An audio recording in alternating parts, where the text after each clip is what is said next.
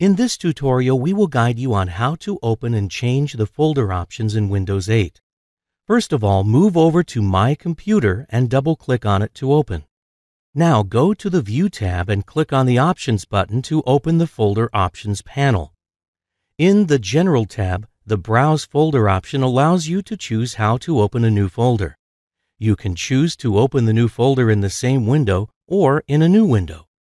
You can also change the mouse click settings. For example, you can choose between the single click and the double click options when opening something. You can even determine what is to be displayed in the navigation pane.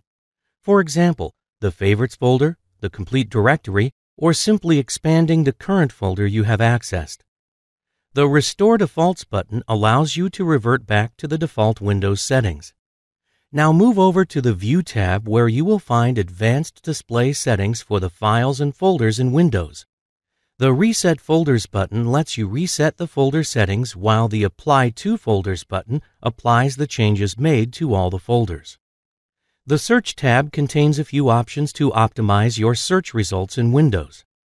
You can choose to search partial matches, system directories, and even compressed files. Windows 8 offers a new feature that searches not only through the file name, but also searches through the content. Once done, click on the Apply button to save these settings and click on the OK button to exit.